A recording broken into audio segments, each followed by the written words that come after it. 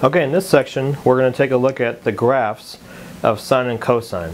So the graphs are given in your notes, but I wanted to show you where these graphs actually come from and how they relate to the unit circle. So here is a unit circle, and I only have these 4 points labeled. These correspond with these values that I made in this table. So theta is your angle, and I'm going to eventually find cosine and sine, and these are going to be the y values I'll have here. And I'm going to grab those off this unit circle. So when I'm at 0 degrees is right here.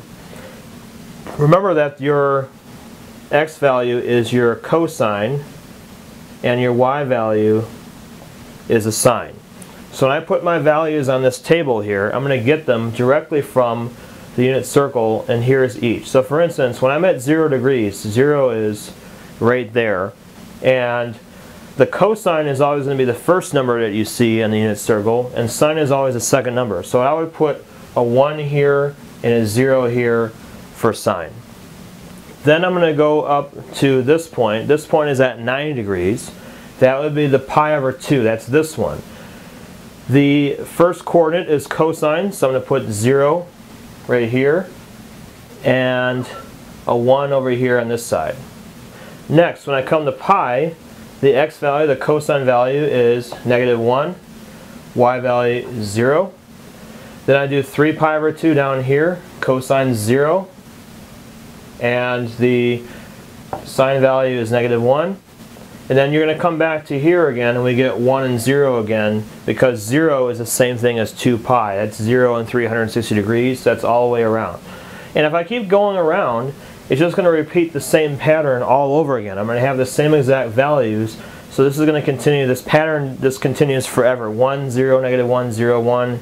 Starts all over again and keeps on going.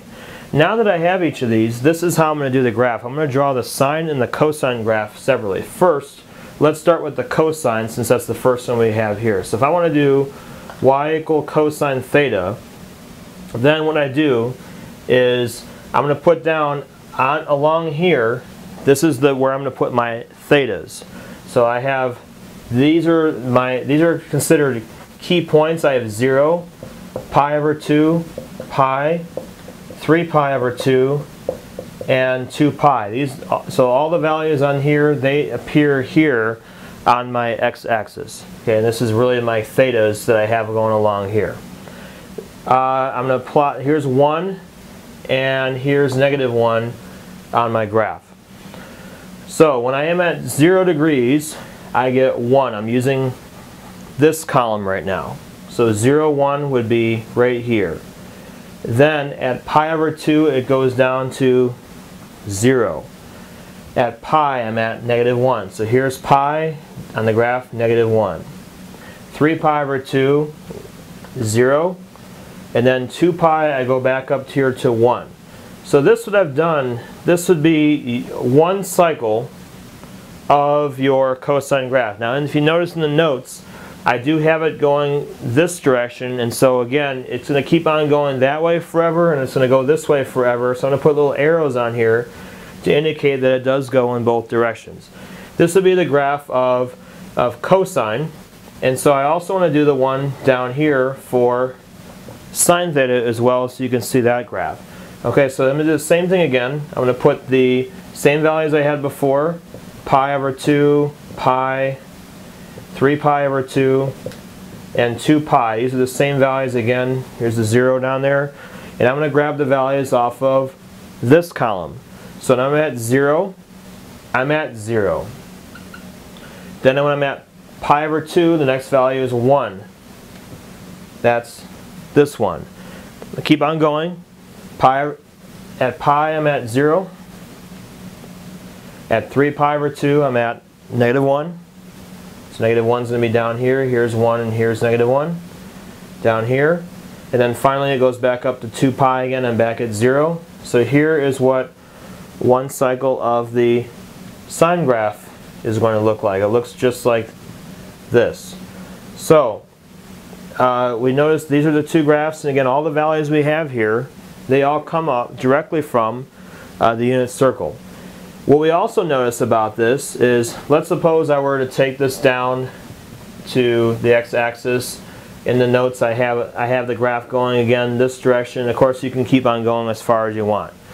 Notice I have this piece. It goes up, it goes down, and I have a 0. This one goes up, goes down, and 0. They look the same. It's the same shape.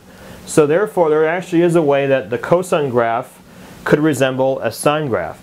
And what we notice about that is the sine graph down here is shifted over to the left an amount of pi over 2. Now earlier in the previous section, if you watched the video for it, there was an identity we talked about before that says that your sine graph is the same thing, sine theta is the same thing as cosine of 90 minus theta, and that was one of those complementary angle theorems we talked about before. This says that the sine graph is exactly the same as a cosine graph, and I have this happening, a theta minus 90. That actually ends up turning into a shift of 90 degrees. So that's how this property is related to these graphs here. The sine graph is exactly the same as the cosine graph, except the cosine is shifted over by 90, or in our case it's going to be pi over 2. So that's how those two things are going to be related. Okay, also we have a couple other definitions here too. The amount of time that it takes for a cycle to repeat, that's called a period. So in other words, from here to here, this is considered one period. It's how long it takes the cycle to repeat. So if I start up here, I go down, and I go up again, that right there, that's considered a period. That's one cycle going through there. Okay, now I could either do hill to hill, or I could do valley to valley. It doesn't really matter down here if I continue it down there. As long as I'm taking one piece of the graph like that, I have it right here where your period is going to be considered again just one cycle. So the amount of time it takes the cycle to repeat. Another one I have, a definition, is I have amplitude. So amplitude would be this height here. It's the height from the x-axis to either the top or the bottom of the graph. It should always be the same because the center line's going to run in between. So this distance right here, or that distance, that's considered your amplitude. And we're going to look at that. You'll be able to get these directly from the formulas themselves, and so that's what we'll look at next.